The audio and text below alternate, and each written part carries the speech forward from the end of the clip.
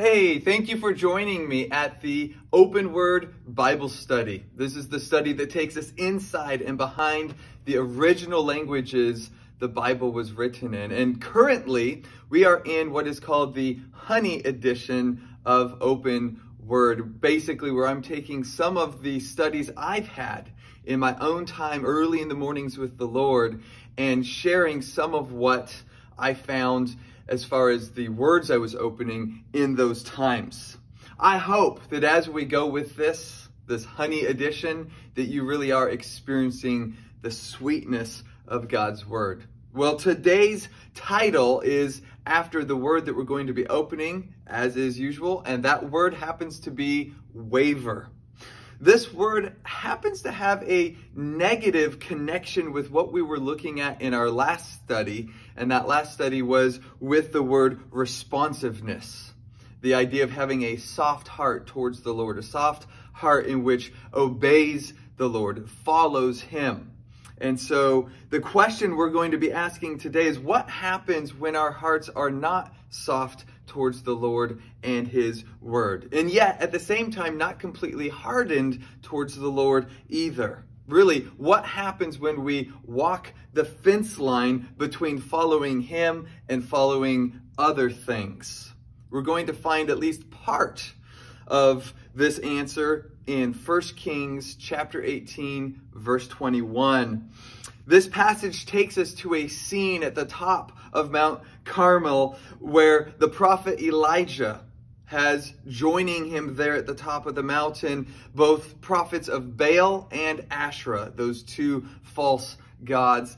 The Israelites, the people, are also there at the mountain to see what's going to happen with this showdown between the God of Israel and the God of, well, Baal and Asherah, the God of the other countries around, the nations that were around.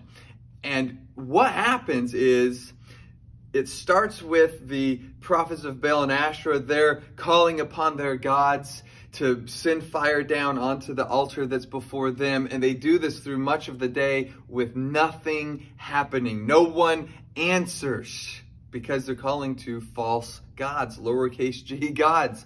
But then when it's Elijah's turn, he calls upon the Lord, the true living God. And of course, he responds by sending fire down that licks up the water that Elijah had poured around the altar and on top of the altar, just to show that God is able to send fire down. Nothing can stop him from bringing fire that would light up that sacrifice. So it licks up all of that water, and that same fire burns the sacrifice as well as even the altar itself. And remember, all of Israel is watching this happen. And it's after this intense scene that we come into our main text, 1 Kings 18:21. Elijah went before the people and said, "How long will you waver between two opinions? If the Lord is God, follow Him. But if Baal is God, follow him." But the people said nothing. Elijah the prophet was calling out the Israelites for their wavering between, who do we follow? The Lord, Yahweh, or Baal? Interestingly, the Hebrew word that waver is translated from is, from right to left, Pesach. And what's interesting about the word being Pesach is that is the word translated as Passover. And you'll find that especially in the book of Exodus, where it's talking about the Passover event. Today, we get to see this same word, Pesach, used in a different way. Pesach can mean to leap or to dance, and we could especially see that definition, that meaning, in line with Passover, leaping over something. However, Pesach can also be translated as becoming limp or disabled. Though wavering could be the picture of leaping back and forth between two opinions, there's an even more graphic picture that develops of the Israelites wavering and the effect that it has on them when we look at the other meanings of Pesach. Those two lower meanings, limp or being disabled. which, by the way, is exactly what we see reflected in other translations of this same verse. So, for example, outside of the New International Version, which is where we just read that passage from, we can also see the King James Version says it this way: "How long halt ye between two opinions?" And I want us to see that word halt. I'll come back to that in a moment. The English Standard Version says, "How long will you go limping between two different opinions?" We can see that in both of these translations, the word Pesach is translated in the context of limping and or being disabled. And as I mentioned with the King James Version, it uses the word halt. Being disabled can cause this halting action to just stop, at least in certain areas.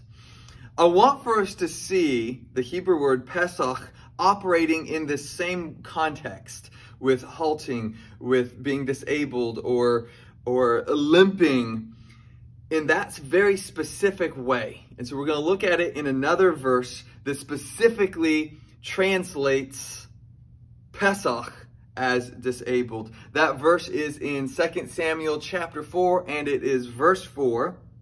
It says, "Now Jonathan, Saul's son, had a son who was disabled in both feet. He was 5 years old when the news of Saul and Jonathan came from Jezreel." And that was that they had been defeated in battle. They had been killed. "And his nurse picked him up and fled. But it happened that in her hurry to flee, he fell and could no longer walk. And his name was Mephibosheth." Jonathan's son Mephibosheth was disabled, as this verse tells us. Of course, that comes from our Hebrew word for today, Pesach. Being disabled in his feet made it so that he could not walk. His feet were limp. So we're gaining this picture of how the word Pesach can be used in the way that I believe it's intended to be translated over in our main text, 1 Kings 18, verse 21. So taking this concept back into our main text, when instead of fully fearing God and having our hearts softened to Him, to obeying and following His word completely, then we direct that fear or that obedience towards the things of the world, making them gods in our lives instead of the true living God. This can place us 1 foot in with the Lord and 1 foot in with the world, whatever area of the world that might be.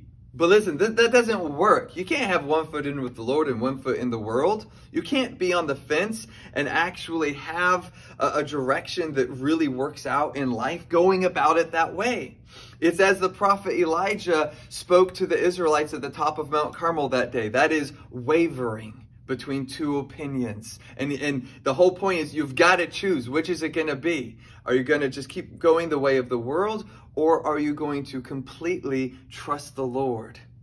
So what a picture of wavering then, being in the state of limpness or being disabled, really presents. Because wavering keeps us stuck on that fence. It keeps us from being able to move forward and to experience the freedom that comes from walking with the Lord in all of His goodness.